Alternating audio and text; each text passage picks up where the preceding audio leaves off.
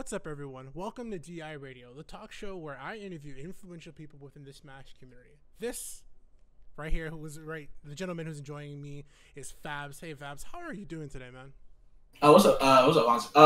I'm good, bro. Like, I'm good. It might be 4 in the morning, but I'm chilling. Just finished streaming, so I'm in a good mood. What did you stream today? Actually, I was thinking before all of us. It's understandable. So for some reason I've become a lot of Mario Kart streamer for some reason. It's just a fun game I play with my friends. I'm streaming that every day, so I had a bit of that, and I played Lethal League for the first time ever. A friend gifted it to me, so I thought I'd try it out.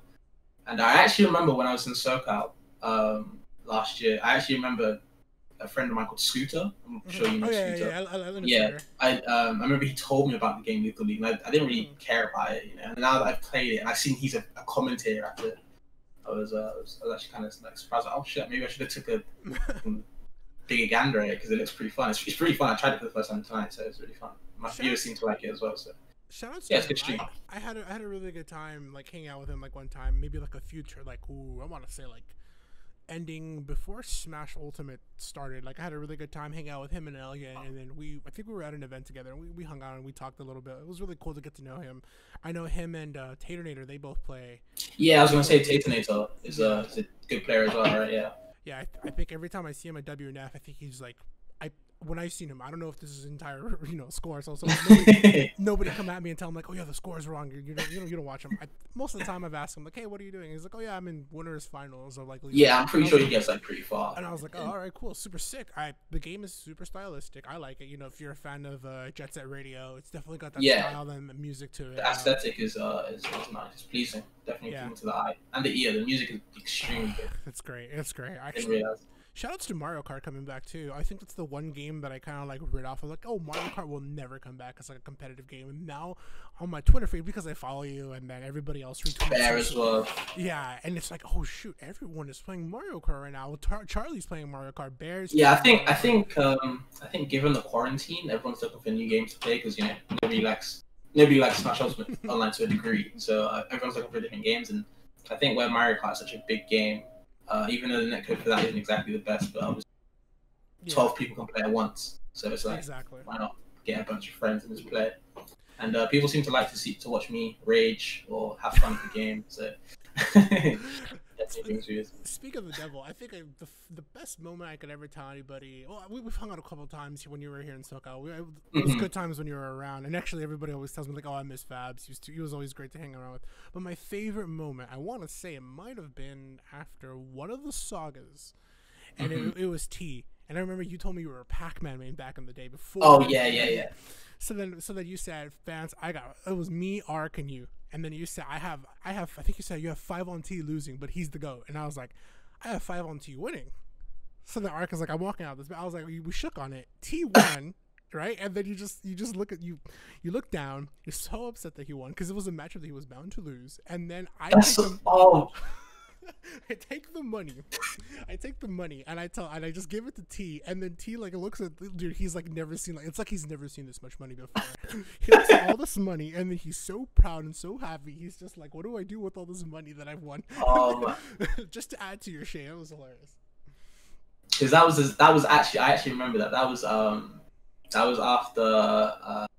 it was the MSM. Yeah. It was the MSM after Prime Saga because I remember I was side betting on Mars, I was side betting on ESAM, and we were still talking about it. And I was like, bro, can you just please win for once? Let's just win this. And I remember Zachary and T had to play, and I literally said to myself, bro, Zachary bots T every time, and even though T is my GOAT, I have to be realistic, so I'm gonna put money on Zach. You know what I mean? So that's why I came and found you. And then when T got that win, I was like, wow, that fucking S smash out of nowhere. I was like, wow. I remember it. I'll never forget losing that money. Yeah, that was my favorite thing. It's like I grabbed that money. I was like, man, I'm gonna give it to T just to add a little bit. He looks at all the money. He's like, dude, I've never held this much money in my hands. Bless him. But yeah, dude. Yeah, he's such a good kid. But yeah, definitely for sure. That's what I want to come into today, right? Like I know you, but for those who don't know you, and before we get all into this, right?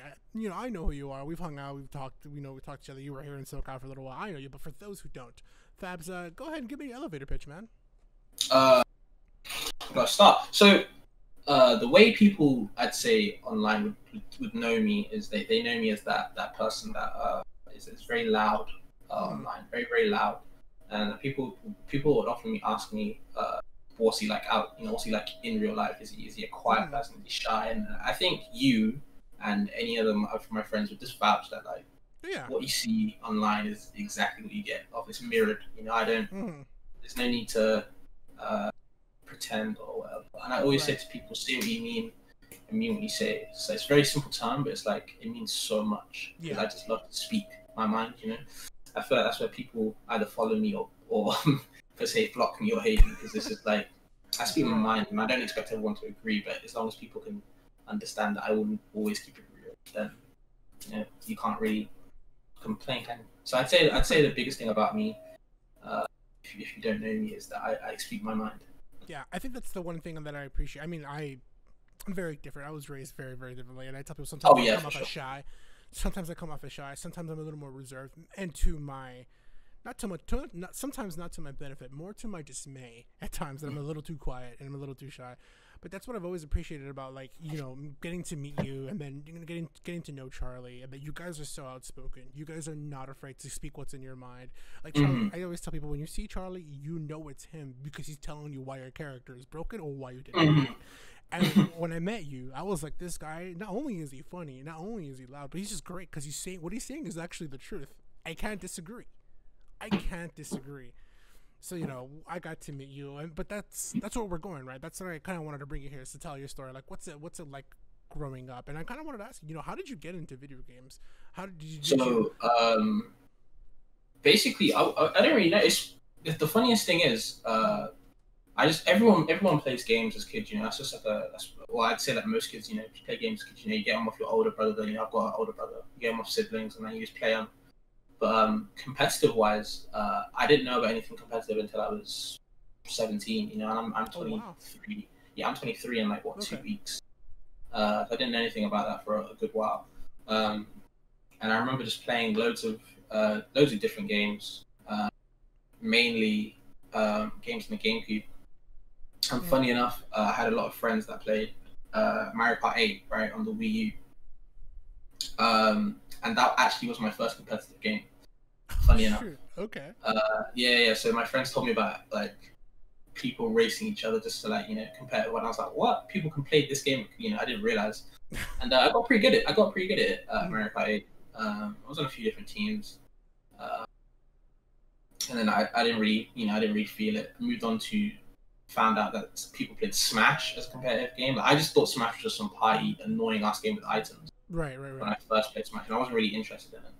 And then my friends told me about Smash 4, the Wii. They told me that game's coming out, and I was like, okay, I'll play it. I didn't really enjoy it, but I didn't really enjoy Melee as a kid, but I'll play it. Whatever. And I enjoyed it because they put Pac-Man in the game. And Pac is the reason why I actually made Pac-Man 4 was because it's my favorite video game character as a whole. Oh, okay. It's also my first ever game. Pac Arcade is one of the best games I'm at. I'm actually pretty good at Pac Arcade, so I always had a big bond with it. And then I started putting him in that game, and I was like, "Wow, that's crazy!" I'll play it. And then I found out there was a big tournament in, I think it was Amsterdam, Syndicate, the first Syndicate in 2016. Okay. Yeah, big tournament. And in my head, I didn't know there was a competitive side. I didn't know that there was other UK people that played the game, right? So imagine I've gone to Amsterdam with a few of my friends from the Mario Kart community. And I've just found out that there's other people in the UK that play the game. I met Ixis, I met Viren, who was Silent Team back then. I met loads of English people, and I was like, whoa, there's so many English people that play the game. And then from there, I just moved on. I played that competitively. I played Splatoon competitively, Splatoon 1. That game was so underrated competitively. I actually tell people that was the one game that I wish I never bought Splatoon 1. I actually just borrowed it from a friend. I wish that game took off properly. It was Splatoon 2 took off, but I'm not really a Splatoon 2 fan. But Splatoon 1 took off. It didn't really take off that well. And then I left both Mario Kart and Splatoon because I got pretty annoyed with both communities actually. And I basically put myself into the Smash community, and that's when I properly got out there. I guess where the growth came through. Yeah.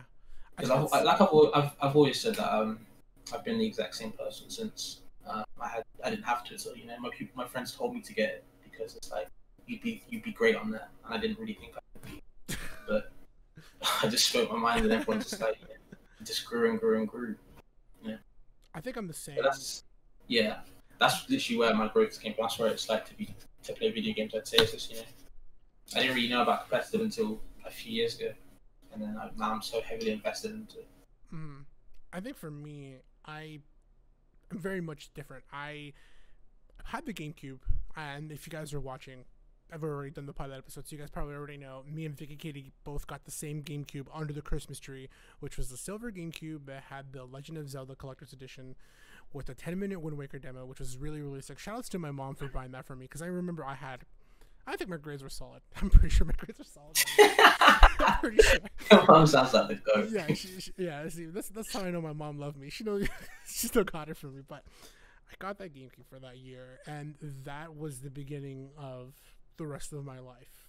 Almost, I would say. It sounds really weird, like, wow, video games are your life. It's like kind of a big deal with me, but that became my system. That was what I played. I didn't know about competitive anything until maybe when I got to high school, when like Brawl might have come out. So I'm a little bit older. I'm like 26 now, but like, time of this recording, I don't know, years in the future or something, but I'm 26 now, and then I played Brawl, and I loved Link, and I played Marth, and then I started noticing, like, oh, there's a competitive club at my high school. I want to go to that. And then little did I know I'd be like the second best competitive player in my high school at the time. And then that led me to play Smash 4. That led me to play all these other games. And it's funny because I ended up hating Brawl because of I ended up finding out what chain grabbing was. So getting chain grabbed by Falco and facing Meta Knight was a whole different ball game than having to deal with my friend who used Luigi and the other random kid who used Samus. And then there was a girl who would always go even with me. I think her name was Vanessa, and she actually used ZSS. And ever since that, I just tell people it was different. Being number 2 was different than the competitive scene. So I totally agree with you. Playing video games, I didn't get into competitive much later in life until I just thought it was all casual until Yeah, so, and that's what I kind of wanted to talk to you about. Growing up, I was very much blessed where my uncle was the one who was the gamer in the house. He was the one who had the PlayStation. He had the 64, and he would go to work, and I would come home way before him because he used to work at a bank. And then I would come home and I would play, and then he would catch me playing, and then he'd teach me how to play GoldenEye, teach me how to play Star Fox. Don't even talk about one. I love that game. that was a favorite game. But who dragged you into it? Who said Fabian, come over here and play this?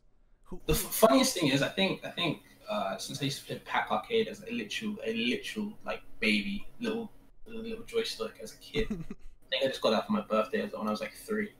Otherwise, I just played because I have an older brother who's 8 years older than me now, so he's 30 something. We used to play as kids, and I remember the old single player games like Crash, Spyro, Sonic, Rayman, all these type of games. I would always spend hours upon it after school, and if I can't do the level, the first person I go to is my mum. My mum is literally the queen at that. She finished Crash for me. She finished.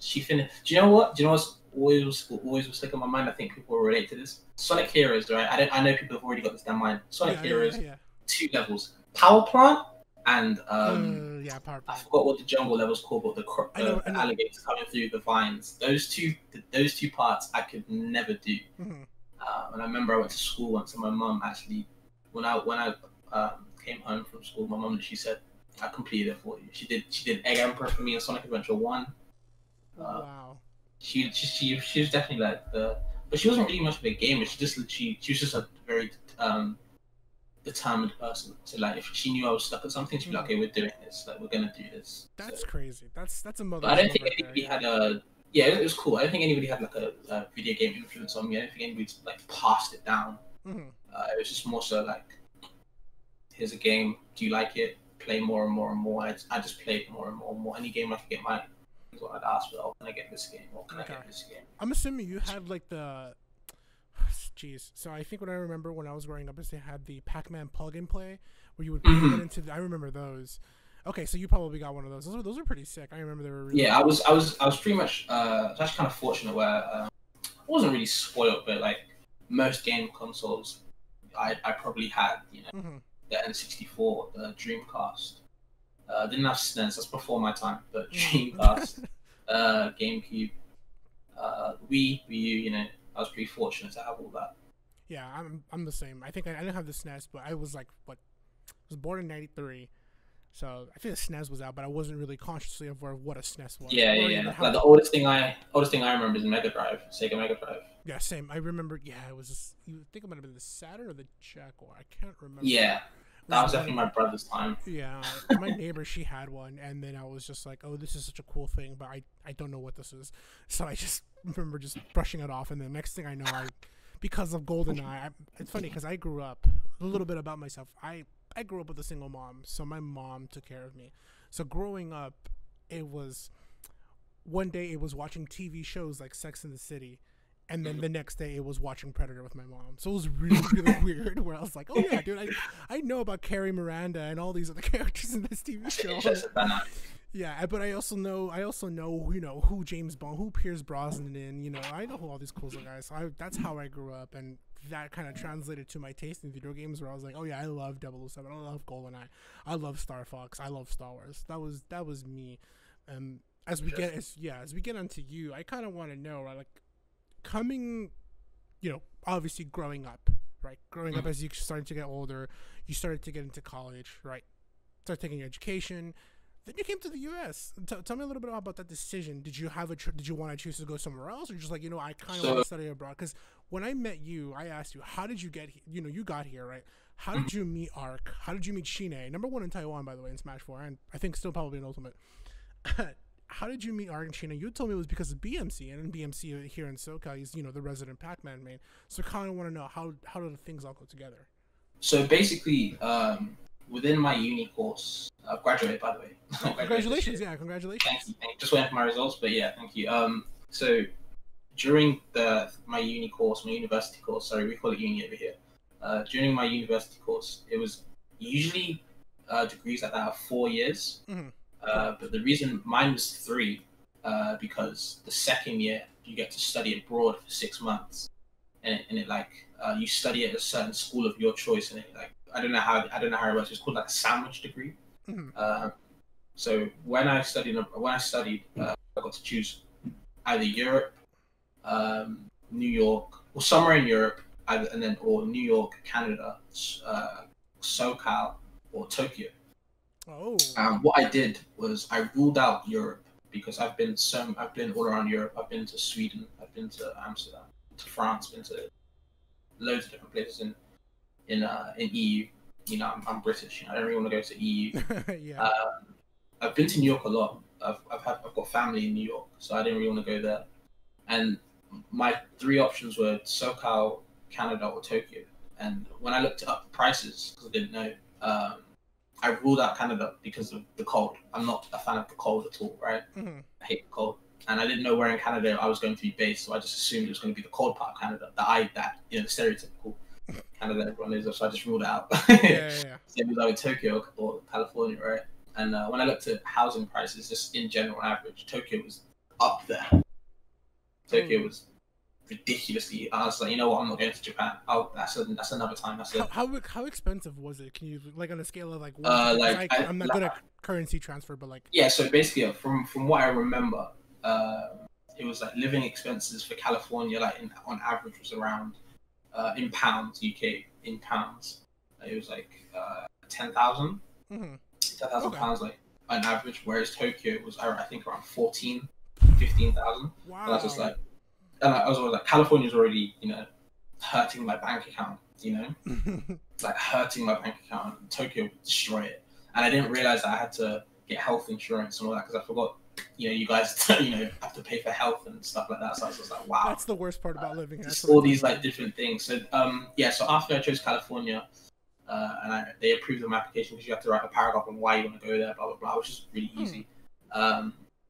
They gave me 7 different schools in California. Wow. Okay. It wasn't just SoCal, by the way. Sorry, it was NorCal as well. So they gave me 7 different schools And I remember asking on Twitter, like, where do I go, guys? Like, I don't know anything. And it basically came down to either going to somewhere in San Francisco or Pomona, SoCal. And I remember being at Albion 3, and I remember I met Pussy King from SoCal. Yeah. And I actually asked him, I was like, bro, you live in SoCal, right? He was like, yeah. He goes, do you live anywhere near Pomona? And I think he said he lives in San Diego. But I'm not sure. He lives in. He hasn't. I haven't seen him in the longest time. Yeah. But he's from San Diego. One of the San. Yeah, so I remember. He literally said, bro, if you're going anywhere in California, Pomona is a strong choice, and I recommend it. I was like, oh, for real? He's like, yeah, I recommend Pomona. I was like, okay, cool. I'm not even gonna wait. I'm just gonna go to Pomona. So I applied for Pomona. It was approved, and everything got sorted. They accepted me. And I went to the Pomona Facebook page, and I literally just said, like, I'm a UK smasher, like, blah blah.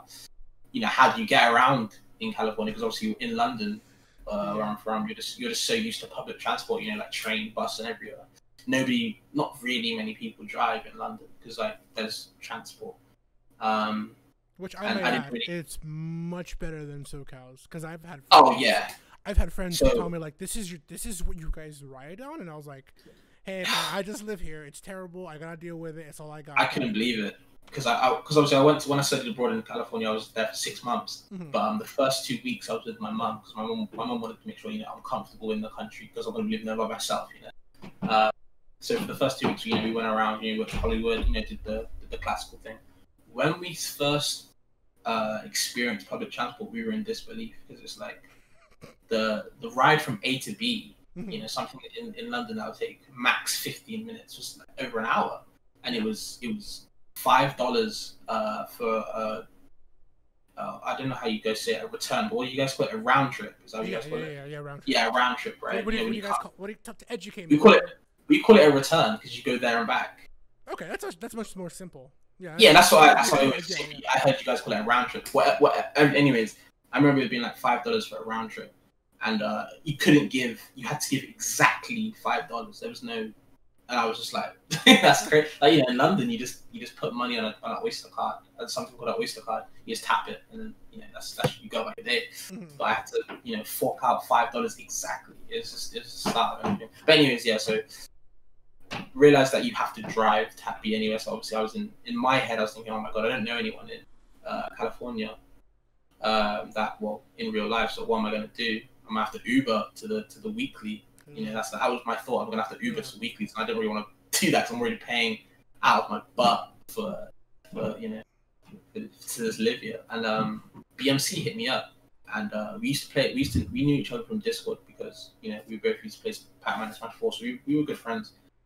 Now, for everyone out there, really quick, for everyone out there who doesn't know who BMC is, really cool guy, by the way. Yeah, he's got. If you've ever come to SoCal for like a major, a saga, or even in Smash 4, a saga or a major or a local, BMC was the guy who walked around the entire venue with a Pac-Man suit. And I'm not gonna lie, I loved it because he was always fresh. That suit was clean. Pac Discord loved it. Loved it, bro. I have to give him credit, man. He kept that suit nothing but clean, man. So I have to give him his credit. He was very keen on that. So he told me about how he lives far from Pomona, but he knows people that do live in Pomona that you should go and meet. And I said, oh, okay. He said, look out for Shinny. Now, I'd heard of Shinny, right? I'd heard of, because I used to love watching MSM or whatever, so I've heard of Shinny. I know who he is. He said he lives in Pomona as well. I was like, okay, cool. We found out we go to the same school. Which was cool. Yeah. And then we asked each other where we lived. Found out we live on the same campus, which was cool. And then it just got better and better because he was like, okay, what floor do you live on? What area do you live on? Live in the same area. Okay, what floor do you live on? I live 2 floors below it. So for the whole 6 months, I was literally 2 floors below Shanae. And every day, and I literally mean every day, or close enough to every day, I would get ready, whatever. Go 2 floors, go see him, and just chill out with him. And I met him. I met Archester. I met Toasty. I met Kanye, who's now Mr. Jordan. Is he? Mr. Rogers. Mr. J. Mr. Rogers. That's it. Yeah. He's I met Lou.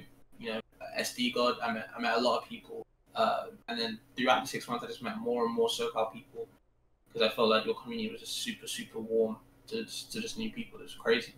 I didn't feel alienated. And then, yeah, and I'm not gonna lie, Shine was literally my taxi, man, for the whole 6 months. That man was my taxi. I always loved Shine because every time some of my favorite stories was if you remember Chase, right? It was Kiko. Yeah, I remember Chase. Yeah, so he's always one of my favorite people to always talk to. Him and Archester and Toasty. I love them all. Like, they're all great people I always love to see at tournaments and just talk to in general because they always have something cool, interesting to tell me, or just a good group of people I get to hang out with. Life that was wacky, that's what I'll say. Yeah. So very, very wacky. One of my favorite stories that I remember you and Kiko Men told me was you guys drove all around SoCal going to Starbucks, and Shine could not navigate for the life of him. Like, he was just so lost. What, if I remember correctly, we were hungry, right? Oh, that's hungry. Right. We were all hungry. Post tournament dinner, or was it like, let's just go eat? It was just like, let's go eat. Like, let's just go eat. It's late at night. We don't know what to eat. It was more of a case of, okay, we're not going here. We always go here. We're not going here. We always go here. Let's go somewhere new. Right. And I think there was about 5 of us in the car, and all 5 of us had different options. And everyone, and Ken being the driver, was just like, where are we going, guys? And everyone was just getting annoyed, and it just went on for ages. And we finally agreed on a spot, a ramen spot. To a lot of people's dismay, I wasn't fussed, you know. I don't mind. Right. And then when we get there was I think we passed the Starbucks, and inside the Starbucks was these coffee cups, but like they were very, very like vibrant, like very different colors and stuff like that. And I think we just made a thing out of it. Like we just all got a different color one, and we still got it. I still got mine. I need to find it, but I still got mine. But yeah, if I could sum it up, like it's just the best. Like, yeah. I always say to people, even now, like, I think 2019 was probably my favorite year. Oh, ever. I agree. Because it was like 6 months of just, wow. Every day I'd wake up offline Smash. Like, being from, I'm guessing you want to talk about the differences between UK and the US. Yeah. We're gonna know. Yeah. I'll just say right now, just as a starter, like, in UK, you don't really play offline Smash that much. You know, we don't have weeklies every day. We're not a huge scene. We've been getting better, definitely. In Smash 4, we had one weekly a week, only one weekly, you know, and then one monthly. Now, well, that was in London, and then now we have 3 weeklies, 2 grind sessions, and we're working on monthlies. You know, so we were getting better. But like, whereas in SoCal, I was just playing offline Smash every day. You know, playing with friends and then playing at tournaments like most of the week. It was great. I'm not gonna lie to you. That was one of the criticisms that Izal kind of gave to me about, like, you know, being part of the European scene. It's just the lack of locals was pretty evident. And shout outs to Izal because I had a really good time speaking to him and him, you know, telling me about how it's the thought process. Definitely, guys, go check out that video. And I think I have that image that you're talking about where you guys all went to go get those Starbucks cups. So if you guys are watching the video version, because this will go on SoundCloud and Spotify, if I haven't made that announcement by now, I don't know. I've been recording with people for the past 3 days, so I'm like losing my mind here.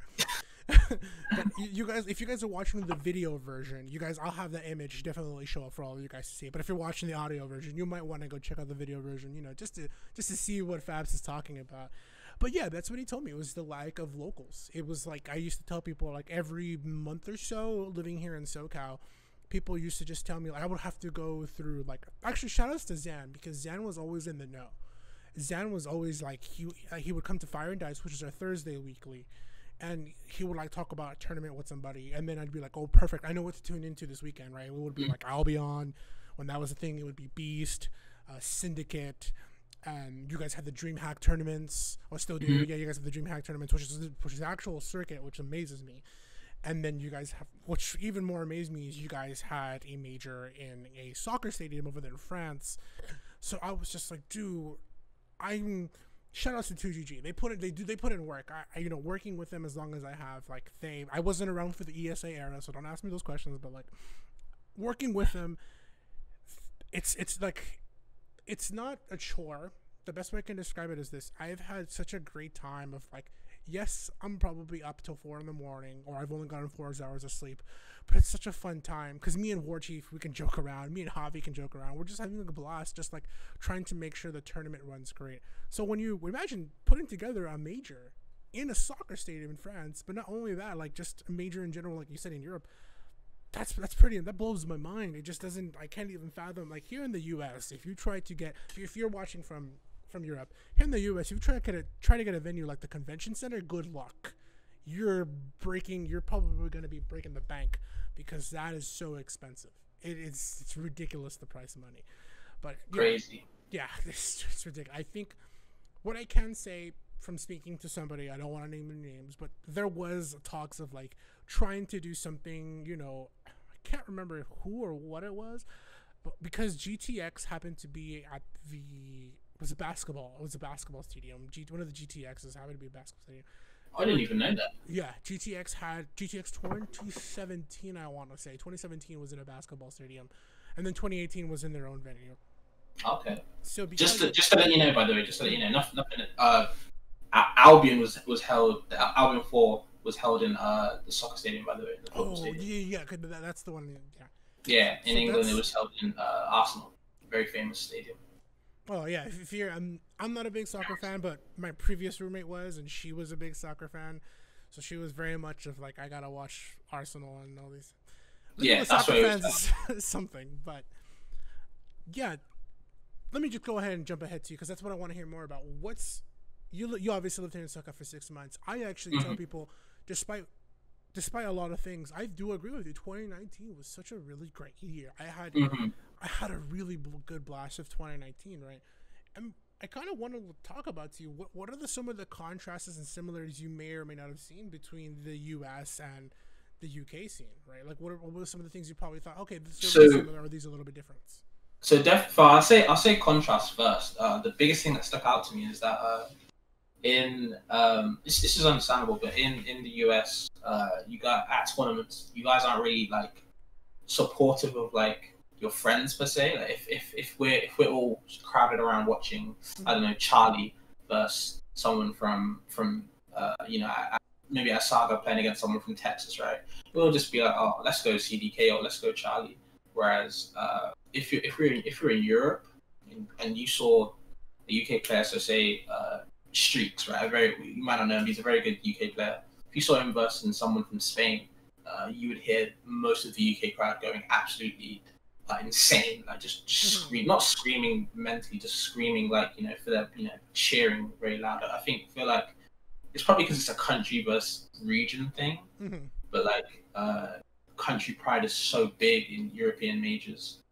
Like if I went to Syndicate, it's round one, people are gonna be roaring, people are screaming, because it's just country pride. Whereas if I go to Prime Saga, I don't see nobody screaming.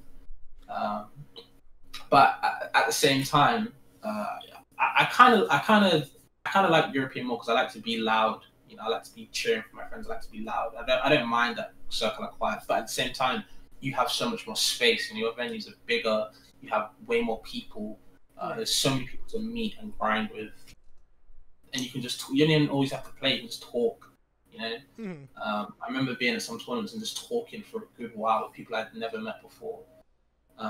People are so friendly in America. It's what I felt like. Maybe it's because I'm English. I've got a different accent, and people want to hear that, I guess. But it's just really cool that like there's just a lot of new people that I just got to talk to. Yeah. But definitely like the energy is different. Energy is different. I think but I don't mind it. I have to agree with you. That's the one thing I maybe like. I can't speak for all of US because there's definitely the Vegas crowd. The Vegas crowd, like. Oh yeah, I've been to Vegas and that was pretty loud. I've been to Florida. Yeah.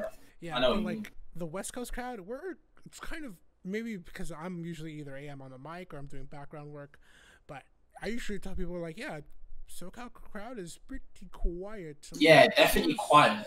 And it was really weird when I first went. I was just like, because from being from somewhere that's just like used to screaming, that's what it is. It's fine. Yeah. You get used to it. But to just not hear that, even in grand finals, it was just really eye opening a bit. It was just like, wow.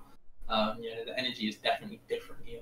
That's But I didn't mind it, And that's the one thing that I kind of like, when I met some people from the East Coast, they were just like, oh, you guys in the West Coast, all you guys want to do is go eat after tournaments. All you guys want to go eat, just go eat, just like, man. And then the East Coast players, they were kind of like the ones who would just, at least the ones I met. Don't want to speak this is all of East Coast, but like the ones I met were very much like, oh, let's grind after, and like the tournament's over, let's grind.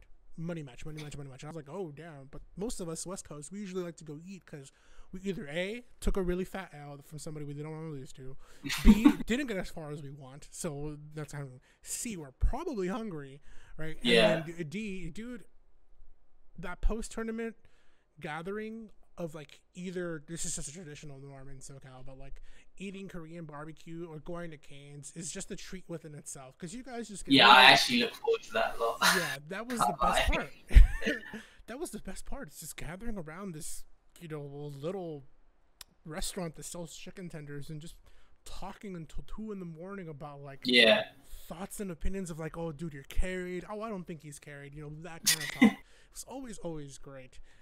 Yeah, I was a very actually big fan of post tournament, like just talking, like dinner time, just talking with like a bunch of people that I haven't really met yet. That was pretty cool because I feel like I just met so many different people. Right. So, like I said, a lot of people were just really friendly, and it felt really good to be welcome.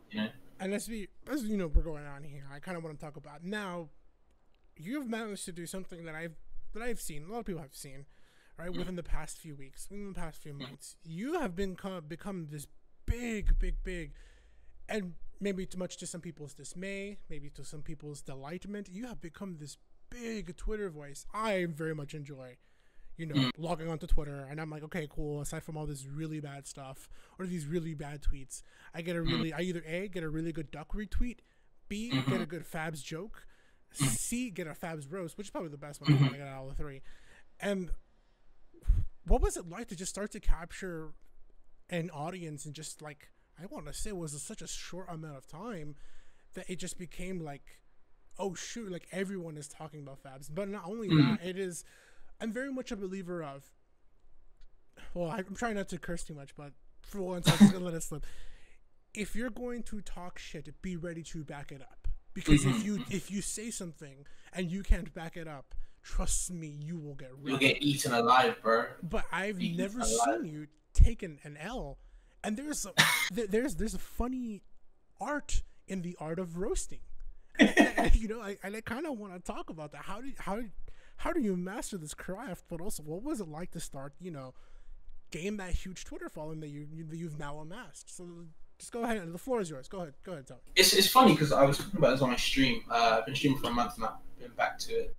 I used to stream years ago, but I was other problems. But yeah, I've come back to streaming a month ago. And I've just been took off. And every Thursday, I like to do a thing where I just have like a just chatting topic where I just talk about what people want to hear. Because people like to hear my voice. People like to hear my rants. I've realized that, so I thought maybe streaming can help there. So I basically combined the two, make it like a little podcast. I'm working on that. Anyways, I'm rambling. So anyways, I said this on my stream. I discussed it. Somebody wanted me to talk about the Smash Twitter experience. And I said one key phrase I said, one key detail I said is that when I first started Twitter with like 100 followers and getting ratioed by Afro every day, because me and Afro are good friends, get ratioed by Afro every day. I'd say something, nobody really noticed it, because nobody at that point. Afro would come in through and say something else. Everyone would like his reply. I've been used to that. Back then to the now, for me, nothing's changed. I've always done the exact same thing. I've called out top players, I've called out top commentators, I've called out these big voices that just, they might lie, they might say some stuff, they might act immature. I'll get onto them just because I want to. And I still do that now. Only now is that people have realized that this guy, wow, he's very honest. I don't like him, or wow, he's very honest. I do like him, and I don't mind that. I don't mind if people don't like me. I can understand that, but I also want people to know that I don't tweet for. It might sound blunt, but I don't tweet to entertain. No. Tell them. I don't tweet to like entertain people, but I don't mind if people get entertained by my tweets. I tweet to make myself laugh. If I can't make myself laugh, then what's the point? That's how I felt. I've always felt like if I can't make myself laugh, I can't entertain myself. If I'm not making my own sense, then there's no point. As long as I get my tweet off, As long as I make sense, people like that, then that's fine. You know, and obviously people have coming up in. I won't act all big headed. I'll be straight. You know, I've got people that are very high in the, I guess, the smash to hierarchy, DMing me and telling me thank you for your voice or whatever. And I always say like I don't understand what I've done, but if I'm doing a good job, then I guess I can. Yeah. Whatever. And people have asked me, people have DM'd me, people have asked me before, like, oh, how do you get this big following? And I always say the same thing every time: is this you see your mind, speak it, just speak it, bro. Just speak it. Have confidence in what you say. If you mean what you say and say what you mean, I said this earlier. If you mean what you say and say what you mean, there's nothing else. You know, don't be ashamed of what you tweet. Don't regret what you've tweeted, because at the time you wanted to. You know, but just if you've ever made a mistake, just learn from it. But just admit it. Yeah. Don't backpedal, because the moment you backpedal, you show weakness to people, and you'll be getting eaten alive. Like this community loves to dogpile people. You know, they love to dogpile, and that always happens. That always happens because people make something and they'll backpedal, and people will eat on that, they'll feed on that, bro. And I will never, ever, ever, ever backpedal. If I've tweeted something and I've been wrong and I delete it, I'll admit that I was wrong. I will never, ever shy away or backpedal and be like, oh, I actually meant this. No, I meant this and I was wrong. I'll hold that. But I just haven't crossed that path yet. You know? Right. It just hasn't happened. You said you wanted to talk about the art of roasting. I don't think there's any art of roasting. I feel like I just say some very, very, just a lot of small comments about just like very specific things. You know, people might find it funny, people might find it lame, but it's just like I said before, if I make myself laugh, I laugh at everything I've ever roasted. As long as I laugh at it, then that's fine. And you also said, just to end on, you said become a very influential voice, and I feel like that's because, like I said, I just speak my mind. I feel like honesty is literally, the best policy. I think that's... I'll never... Yeah, I'm so sorry to cut you off. I just wanted to add to that. That's cool. I think that's something that we kind of... It sounds weird and it sounds not backwards. I don't know if... I apologize to anybody if I'm speaking very, very wrong, or if it sounds like I'm quote-unquote speaking out of my ass here, but at times I felt like we've always not enough people do it, because it was, quote-unquote was, and I was very, very much into that myself. I was very much part of that crowd. There was this, if you talk to a top player or somebody within the hierarchy, you look more like a gym to them, because a certain somebody had established that within the community. And I personally didn't like that. I thought, like, dude, you should be able to talk to anybody. You're just another human being. So what? You're good at the game. Just a human being at the end of the day, dude. You go to the restroom like I do. You bleed like I do. You drink water like I do. You're not that different. But a lot of the community, I felt like, slowly became quiet and was very, very... God, the word is on the tip of my tongue, so I'm losing it here. But they became very complacent with sometimes I wouldn't say slander, but like the things that some people said, and nobody would speak against it. If a top player said something and it sounded like it was cap, nobody would say it. But then here comes you along, right? You're like, bro, that's cap. That's so bad. And then you'll just say it why. You speak your mind, and then everybody will find like, he's right. That's so dumb. That's so bad. The thing is, and the community never had that one person, because if it was usually like another top player to another top player, or another, or like a TO to a top player, and people were like, all right, cool, those are the people who can speak, and that kind of stuff. But as an outsider, originally as an outsider, I would say, as somebody who's been watching a lot, I felt like a lot of people just didn't really comment to the mindset that you do. And you were going to say something. Go ahead. I was actually going to say about mindset. It's just that I just don't want anyone to think that I view as myself as some perfect God being that just is always right. I accept that I've ever been wrong. Yeah. I accept that, and I think sometimes I might I guess go over the top with some things I might have said. But I've always meant what I've said, and I might be a blunt person. But I think everyone knows that. Or most people that know me, I'm a very, very chilled out person. I always say if there's ever a big, deep problem, my DMs are always open, for anyone. So I just want people to know that just before, because I know I get a few people that will be like, oh, this guy doesn't care about anything, he's just a toxic bully or whatever. And I always say, if you have a problem, my DMs are literally open. We can discuss. But just yeah, mentality wise, just I always tell people that just if you're a shy person, you know, fair enough, you can't just force yourself to change. But just if you're trying to get yourself out there, just have a bit of confidence, you know. Yeah. Have a bit of confidence in what you say. There's no need to shy away from just I don't know what you're trying to say. Just have confidence in what you want to say. You know? Yeah. I always have confidence in what I want to say. Always. So, as we're approaching the end, you know, I am glad to have you here on the show and talk a little bit about it, Ryan. Glad to be here. And for those of you guys watching, of course, I kind of told Fabs a little bit in the pre-show. This is kind of the way I've structured this season was very, very different. And if you guys do or don't like it, please reach out to me. I would love to hear feedback. If you're gonna say, "Oh, your podcast sucks," just tell me why it sucks. Don't say it sucks. Come on, bro. give me real feedback here. I'm kind of doing it as I was supposed to travel this year. If you guys, by the time you guys already might have heard this, I already had Vicky Kitty on the show. She talked about how she was going to go to Germany. I wanted to go to Japan and Korea. I was going to be there for about a month or two, and then yeah, I'm heartbroken by it. It is what it is. 2020 is over. I just tell everybody 2020 is done. Accept that it's a bad year, and then you'll be fine. Mm-hmm. But I also wanted to go to Europe. I maybe wanted to go to Germany. I either wanted to go to Germany or I wanted to go to Spain. Enough about that. Enough about me. This is kind of my. If you've watched the pilot and you're probably watching like, hey, we're at this episode. This is my quote unquote passport 5 episodes of this season.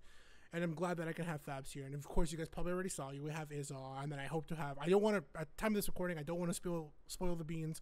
Who the other, are going to be, but this is definitely the first step. So now that I'm asking you, Fabs, is we've passed a point in which it's really interesting to see where we've come as a community.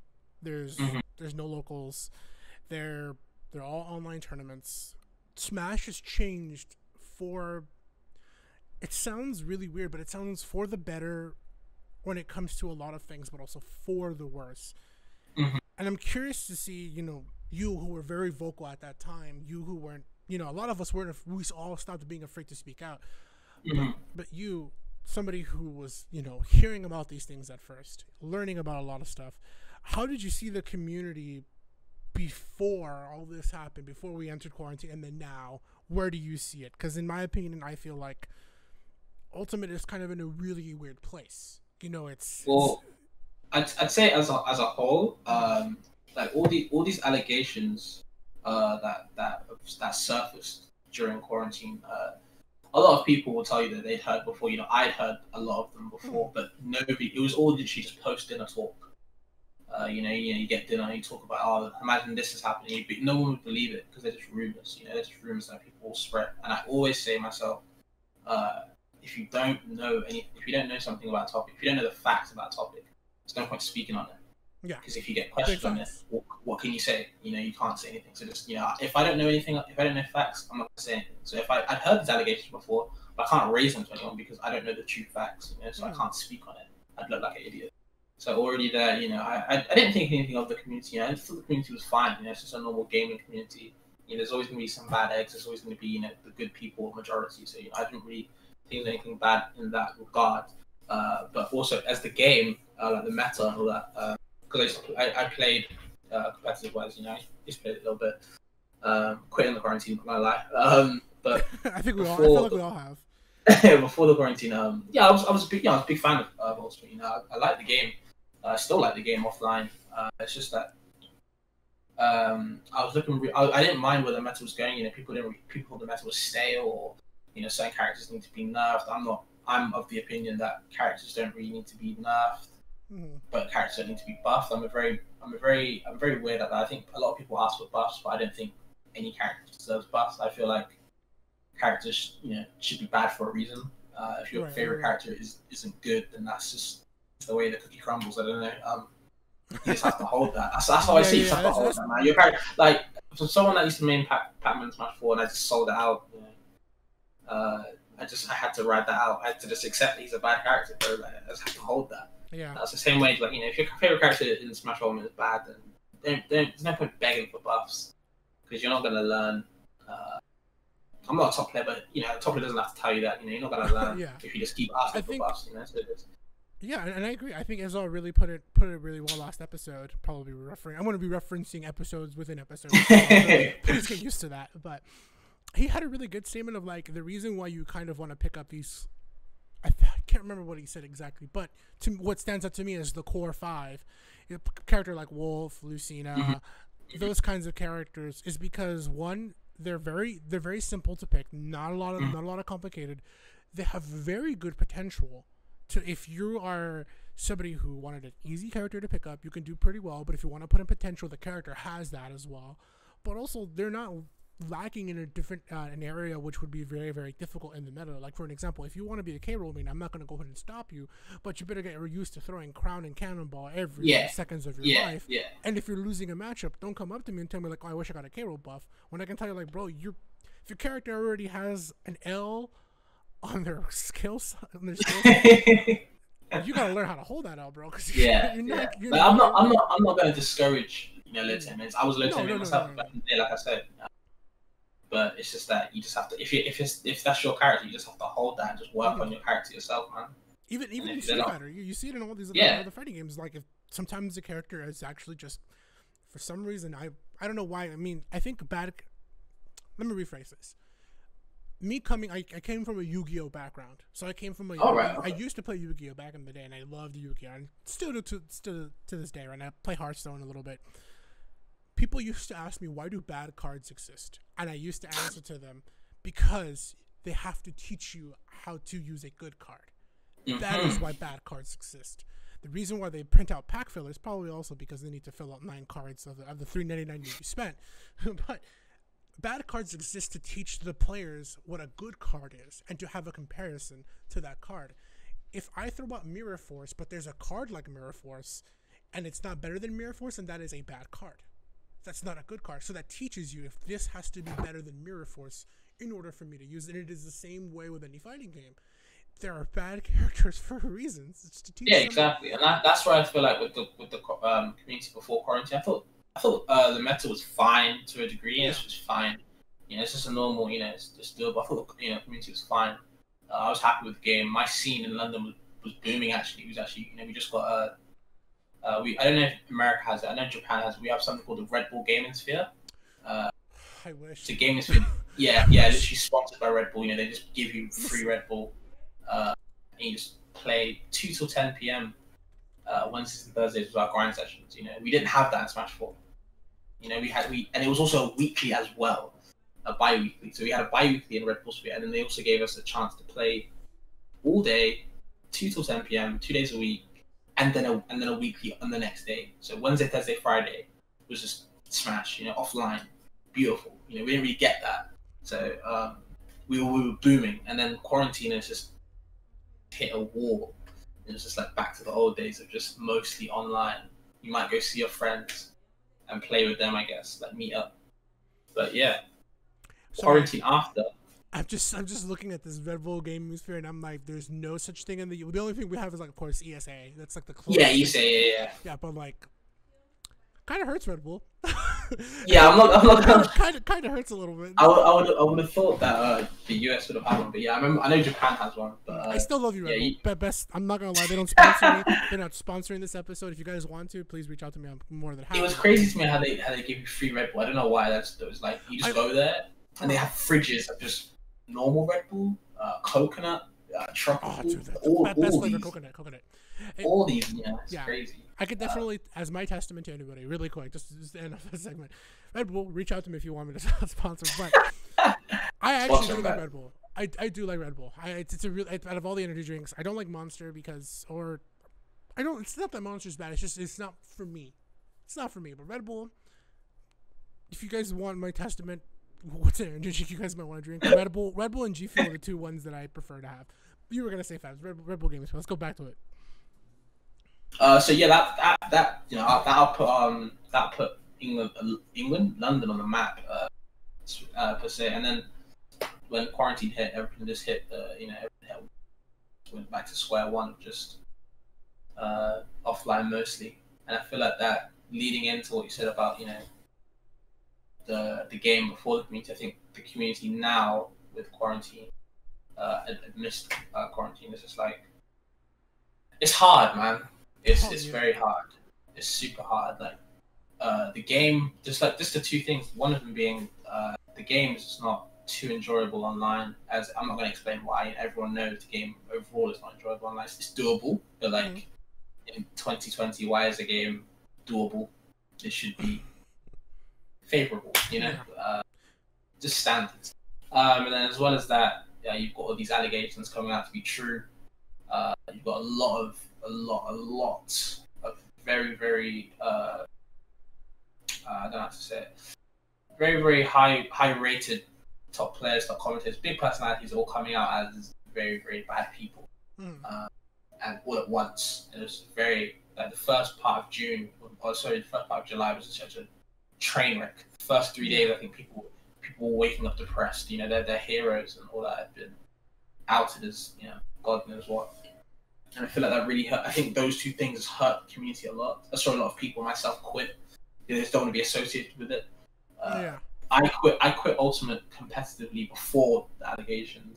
You're like, if it wasn't the allegations, I just want to say I quit the game. I'm still in the community. I still play the game. I just don't play it competitively anymore because I found a better game to play. For me, I'm not saying it's a better game overall. I think it's a better game for me to play. That game is Rivals of Ether. I'm just gonna put that out there. It's a great game. I actually met. Yeah, I'm an extremely big fan of that game now. Yeah, I had the pleasure of, for like one event, and speaking to him. I met Edalus. He's the community manager for Alice. Oh, for real? Yeah, you met him. Yeah. I met Edalus. I met Windows, and there was Anti, not the other one you guys know, but there's the Ori. Yeah. The Ori main. Yeah, he was doing an excellent job of just coming to MSM. He's like, hey, can I put my setup here of Rivals? Oh my god, yeah. Sorry to interrupt, but I actually remember just like being on my own at MSM and I didn't really know anyone, and he just came up to me like, bro, do you play Rivals? And I was like, I don't really play it too much, but like, you know, I don't mind playing it. He's like, oh, I've got a setup. And I was like, wow, that's like crazy. Yeah. I don't think I ever played with him, but I was like, wow. But yeah, just to go off it, just to get back, like I feel like when I quit the community, I just quit the game competitively. I'm still in the community. I'm still playing the game. It's not a competitive level where I feel like a lot of people just quit because of these two major things I said. You know, their heroes getting outed, and then also the game online isn't really enjoyable.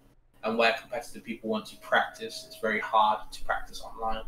So then it just discourages them to play. So people have just found different games to play. But honestly, overall, I think that's healthy that people are finding other games to play. Because I feel like when we eventually go back to offline, you know, people are just gonna go flop back. Yeah, I might even get back into competitive Smash. You know, it's just that now I just can't play it personally.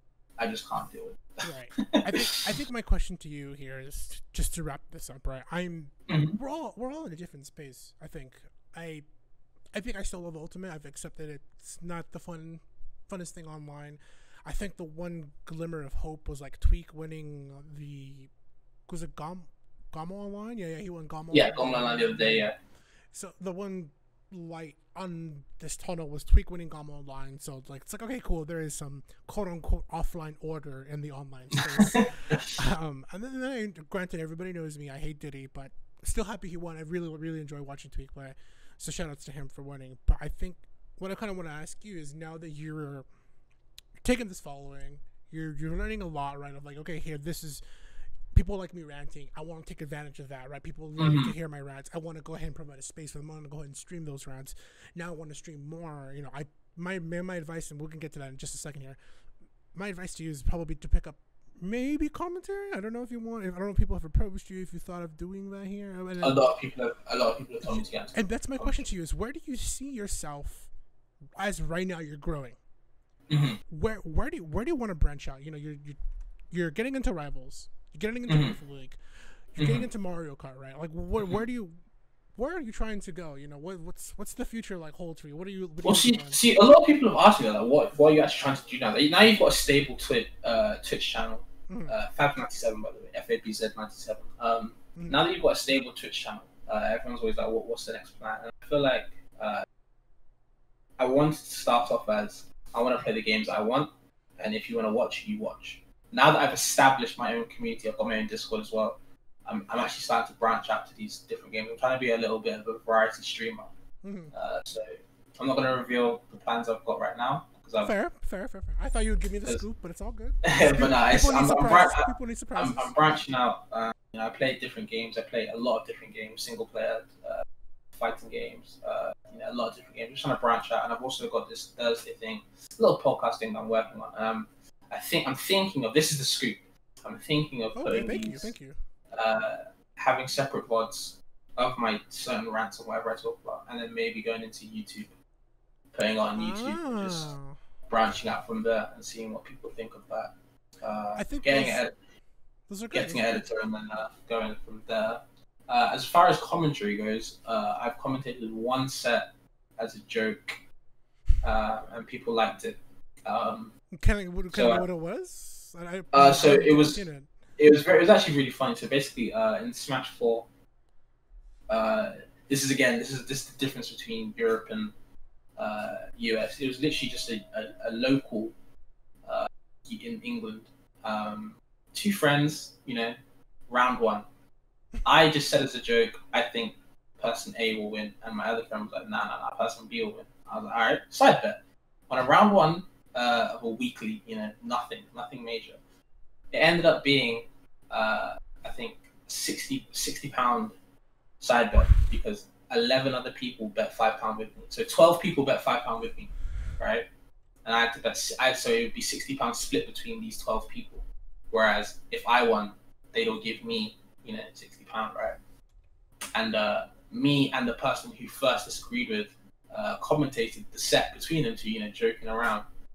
And people actually said that my commentary was actually pretty good for someone that wasn't, And I thought, okay, maybe I could get into it. I never did. I never got into it, but I'm still open, man. I'm a very open-minded person, so maybe I could get into it. To add to context for the audience, a pound is equivalent to 1.38 of the United States dollar.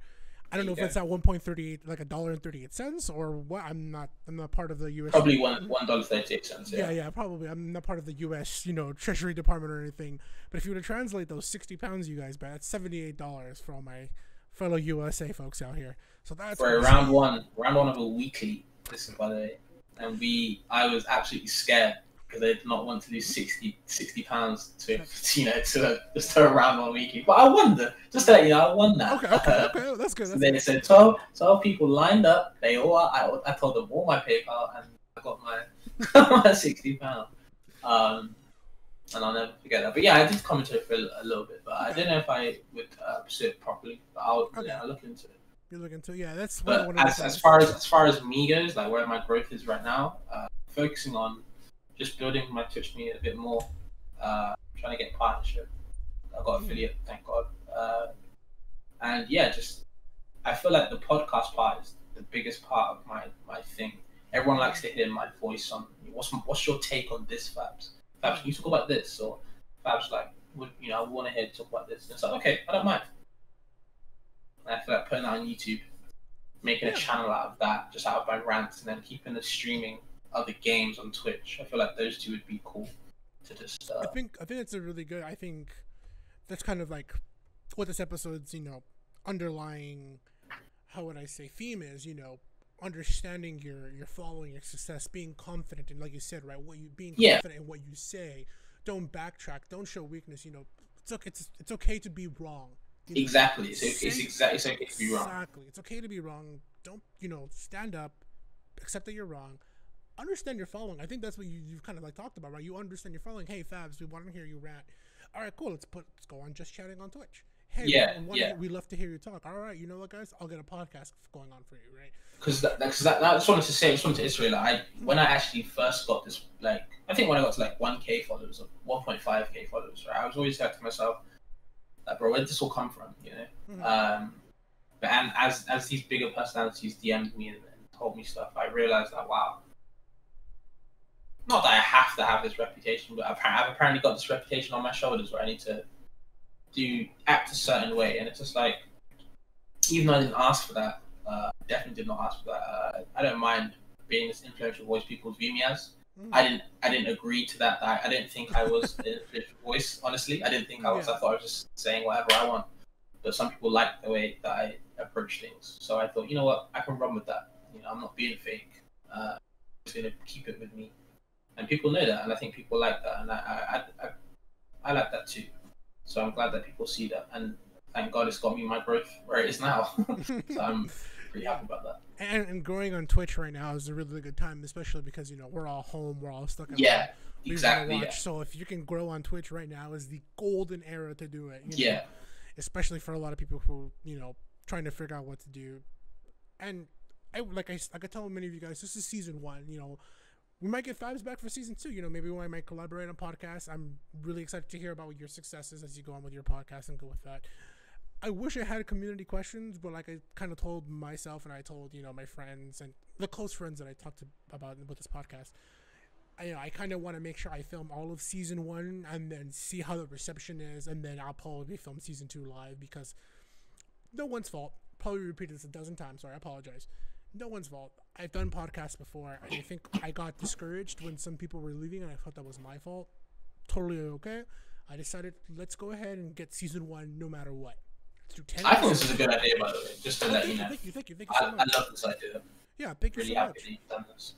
So I said, let me get 10 episodes of people that I like, people that I know, influential people. And coincidentally, you and I have met before, we've talked, we've hung out. So thank you guys all for watching. But I wish I had a community question, but I guess my community question for you, Fabs, with the underlying theme of growth, of learning to take advantage of your influences, what's, of speaking your mind, don't be afraid. If you can offer advice to people on trying to seek growth or having growth or how to hold it, what would it be? What kind of advice would you offer to people? If you have any, I don't know. I feel like this is, may not be a loaded. My only advice, as I say every time, is literally it's very simple. It's literally just be true to yourself, man. It's very cliche, but just be true to yourself. There's no point trying to act a certain way.